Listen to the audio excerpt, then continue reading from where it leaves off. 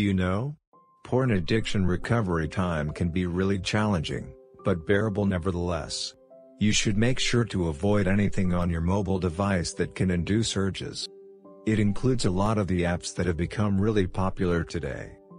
Many people have reported that such apps have led them to revert back to their old ways, and it didn't take any more than one raunchy pop-up during a stressful time.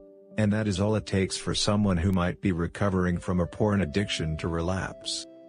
Often anyone engaging in this form of detox would install various porn blocking apps on their devices. But that is not enough. If you're committed to turning your life around for good and are serious about recovering from this addiction, to avoid that, it's not just porn websites you need to stay away from. You'll come across several triggers all over the internet. One wrong click and all your efforts go down the drain. Here are the 5 apps you must remove if you're serious about recovery from porn addiction. First one is Instagram. It is best to avoid an app like Instagram during your recovery time. They are filled with pictures that can easily distract you from focusing on your recovery. Such apps record your usage patterns from the past few months and use the algorithm to suggest content that might tempt you and lead you astray. It might be best for you to stay away from that explore page. Second one is YouTube. It will show up without you intentionally looking for it. It's a rabbit hole where you lose control of what you're watching. To avoid relapse at all costs, avoid using the app or stick to using it with age restrictions. If you're finding it difficult to get control over knowing this, here's an article on how to block YouTube and get your life back on track in our blog section. Third one is Facebook.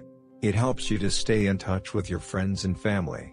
However, you might come across content from pornographic pages that you would have liked and followed back in the days. In order to maintain your social life and not feel left out, you want to remain active on social networking sites.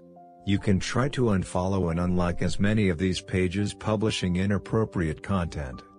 Fourth one is Wattpad. It consists of millions of short stories and books written by users from all across the world. Here you will find anything from romance, horrors, fan fiction, thrillers and also a large chunk of erotica. This is quite obvious. When you no longer have access to porn channels, you will look for new sources to fulfill your cravings. An avid reader or not, this might be an app you might want to avoid during your porn addiction recovery time. Fifth one is TikTok. Even with a larger, younger demographic on the app, it still consists of a large amount of content that can be considered highly inappropriate.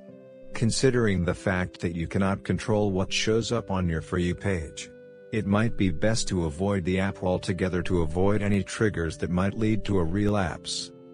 You can get the BlockX app on your smartphone to meet a strong community of supportive people. People who are fighting the same battle as you. During tough days, it can definitely help to have like-minded people around you who can truly understand your problems. Thank you for watching the video.